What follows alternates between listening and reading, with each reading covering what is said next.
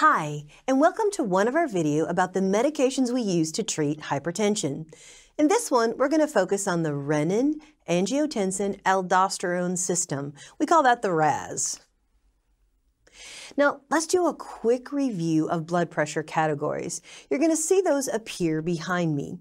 Remember that normal is less than 120 systolic, less than 80 diastolic. Now, you're starting to get into the elevated range when you're 120 to 129 or less than 80. Stage 1 hypertension is 130 to 139 or 80 to 89 diastolic. High blood pressure, stage 2, is 140 or higher on a systolic reading, 90 or higher on a diastolic reading. Now, we use the number 180 over 120 to indicate a severe hypertensive crisis. This patient is in immediate and imminent danger and needs to be at the hospital for treatment. So this is just a quick review of the blood pressure categories. If you haven't got a chance yet, make sure you check out our blood pressure video.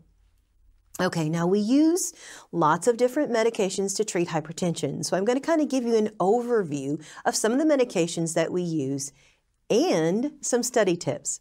So ACE inhibitors are angiotensin converting enzyme inhibitors, but we just call them ACE inhibitors for short. If you look at their generic ending, they all end in PRIL. So when you're looking at generic names, this will help you remember, like, if you can't recognize what family or category the drug goes into, you want to look for the ending PRIL, and you've got a pretty good chance that it's an ACE inhibitor.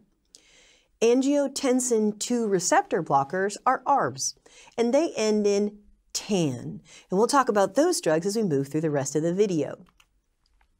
Beta adrenergic blockers are also called beta blockers for short, and they end in OLOL, O-L-O-L. And finally, calcium channel blockers, some of them end in PINE, P-I-N-E. So make sure that you circle those things that we have in quotation in your notes, and that's going to come up very helpful as you're memorizing generic drug names and which family they belong to. Now, some other medications that we use to treat hypertension are sympatholytic drugs. We're talking about drugs other than beta blockers. In other videos, we've discussed sympathomimetic drugs. Those are things that imitate the sympathetic nervous system being stimulated. This is the opposite. So underline the letters L-Y-T-I-C. Lytic means to go against. So sympatholytic drugs will do the opposite of what the sympathetic nervous system does. So since the sympathetic nervous system causes potent vasoconstriction and your heart rate to go faster, sympatholytic drugs will do the opposite. Direct vasodilators are another group of medications that we use to treat high blood pressure or hypertension. They directly vasodilate, and we end up with a lower blood pressure. Now we have another group. It sounds really intimidating, but I promise that it isn't, but it's selective aldosterone receptor antagonists or blockers. The words antagonist or blocker are usually used interchangeably, so don't let that confuse you when you see it. Beta blockers, beta adrenergic antagonist, selective aldosterone receptor antagonist, or we could also call them selective aldosterone blockers. It would mean the same thing. So that gives you an overview of the types of big groups of medication that we'll be looking at through the multiple videos. Now, blood pressure, remember that's the pressure in the blood in the circulatory system, the whole thing, the arteries, the veins, and the capillaries. So that's what your blood pressure is. When you measure a blood pressure, when you use a sphygmomanometer to actually measure a patient's blood pressure, you're looking at the systolic pressure and the diastolic pressure. Now, if you haven't watched our blood pressure video yet, you probably don't know why my hand is moving up and down. But remember, the systolic blood pressure is the number that goes on the top. That's the pressure that the heart pushes against those vessels and the arteries, blood leaving, and the diastolic blood pressure is when that heart is getting its own perfusion of oxygenated blood. So let's look at the 5 key players in your body for maintaining a normal, adequate blood pressure, okay? Number 1 are the arterioles. They're kind of like the control valves. So if we can impact those arterial valves, we can have a really significant impact on blood pressure. So number 1 are the arterioles. Think of them as the control valves for maintaining a certain level of pressure in your system. Baroreceptors. Now these things are really cool. There's these sensory nerves in the carotid sinus and aortic arches.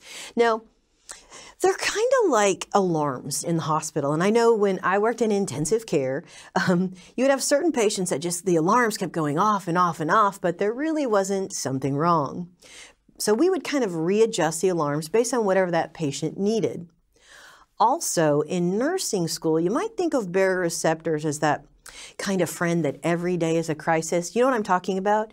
You first meet somebody and they have something that's really distressing, and so at first you feel bad for them, but then day after day after day, you realize every day is a crisis for them? Yeah, well, baroreceptors are pretty sensitive to that too. Just like if I'm dealing with a person that everything's a crisis, you realize that a hangnail is a crisis in their life, you start to not getting real engaged. You stop getting real engaged with them every time they get all distressed. You learn that, all right, I need to just give them some time. Since everything is a big deal to them, I'm not going to get real upset every time they do. Baroreceptors recognize the same thing in the body. Just like that friend that always is elevated and always kind of out of control, baroreceptors can actually reset themselves. Just like in the hospital, nurses can reset alarms to match the patient. When you have a friend who's driving you nuts because they're so crazy, you learn not to get real excited every day with them. Baroreceptors learn that, wow, this person's blood pressure is up all the time, so they readjust their response level. It's a really cool thing about these sensory nerves in the carotid sinus and aortic arch. Now, this is another one of those words that I thought was so fun to say when I started nursing school.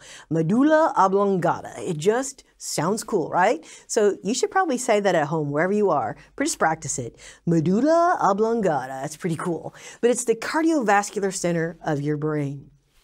So we've hit 3 of the 5 key players. The arterioles, they have the major control valves, the baroreceptors, they're those sensory nerves in the carotid sinus and the aortic arch. Remember, what's cool about them is they can reset. They start to realize that we can change that alarm level in the body in regards to blood pressure.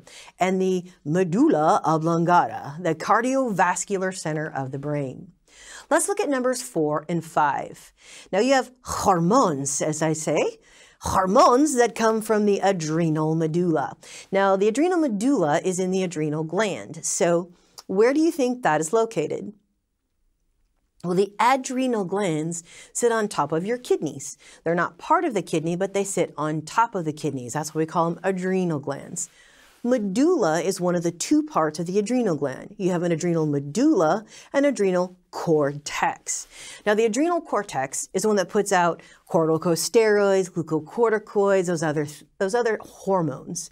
But when we're talking about maintaining blood pressure, we're addressing things in the adrenal medulla. Okay, so we've got arterioles, baroreceptors, the medulla oblongata, and the hormones from the adrenal medulla. Finally, you've got the renin, angiotensin, aldosterone system. And we're going to dig deeper into that in an upcoming part of the video. We'll call it the RAS just for short because some of these mouthfuls take a lot of time just to say. But I want you to stop, pause the video, see how many of these 5 key players you can recall without looking at your notes, and try to write them down.